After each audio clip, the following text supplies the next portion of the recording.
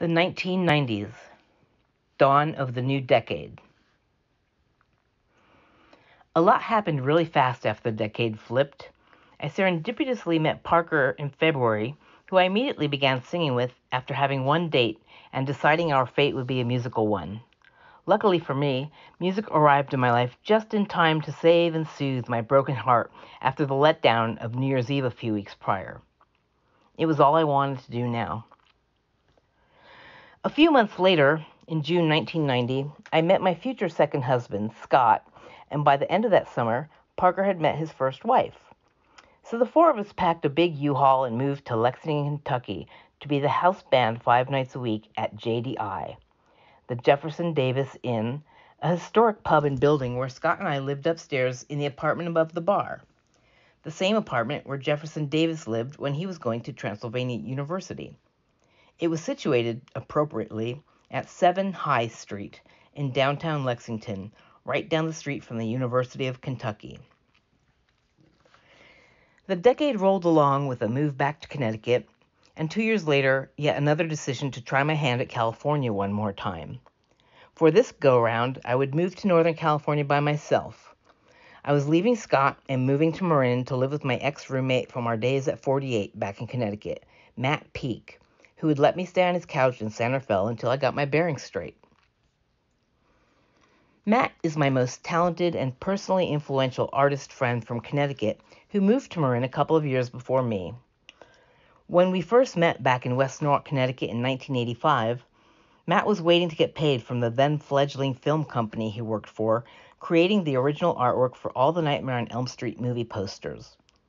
Short on cash and in need of a place to live, Matt traded his low-number, natural blonde Rickenbacker bass in payment for his first 2 months of rent at 48. As our friendship unfolded, he proceeded to teach me how to play that bass, as well as coercing me to open my mouth and sing. He captured the magic on tape in his music studio, which allowed me to hear my voice for the very first time in my life. I was so high from singing that whole night, I couldn't wait to wake Karen up in the morning back at 48 and tell her my life-changing news. I sang.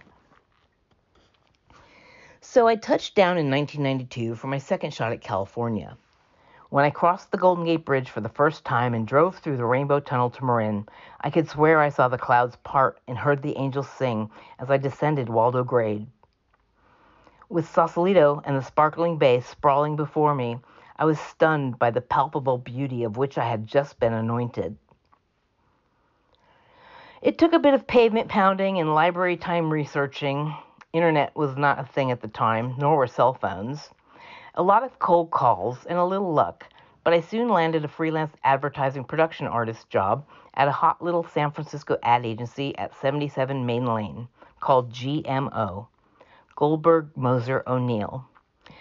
There, along with peers Mike Moser and Brian O'Neill, a scrappy team of creatives, and several quirky fellow production artists, we deftly crafted advertising for clients like Reebok, Rice-A-Roni, and Dreyer's Ice Cream, as well as launching Dell Computer and Kia Motors. Success ensued, along with Scott moving out to California to be with me. While I climbed the rungs of the advertising world as a graphic artist, Scott and I got married while I lived in Novato in the shade of the Roundhouse, and I made a move to become Senior Vice President and Studio Director at Hal Riney & Partners, the largest ad agency in San Francisco at the time. That was in 1997.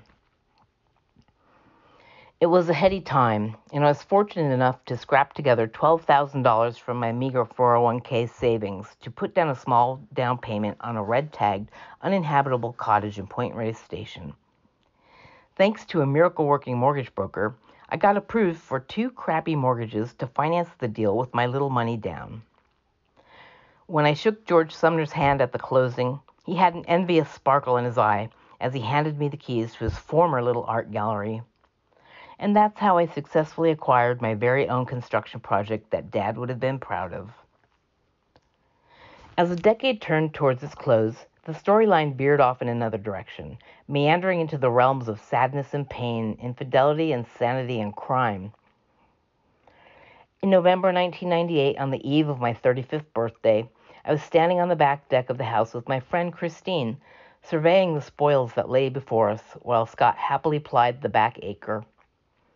In a moment of innocence, at the pinnacle of my naive bliss and overflowing with joy and gratitude, I spontaneously exclaimed to my friend, "I am the happiest girl in the world." That single blissful moment in time is impressed on my brain forever. I had no clue at that moment that I was precariously perched on the precipice of the unimaginable. The next morning, as Scott was out buying my birthday cake and Christmas trees to plant in the yard, I began receiving tormenting calls from his ex-boss's wife. My calm response to her repeated calls was not what she was seeking. Then, possessed with rage, this woman scorned dealt the news of my husband's misdeeds to me with all the finesse of an atomic bomb blast. To my amazement, I didn't react as she had expected or wanted. I calmly told her to stop calling and to leave us alone because I was aware of the situation, I lied, and that Scott and I were working things out. After a few seconds of stunned silence, she shrieked a cruel and nasty comment at me about my weight, then threatened to kill me.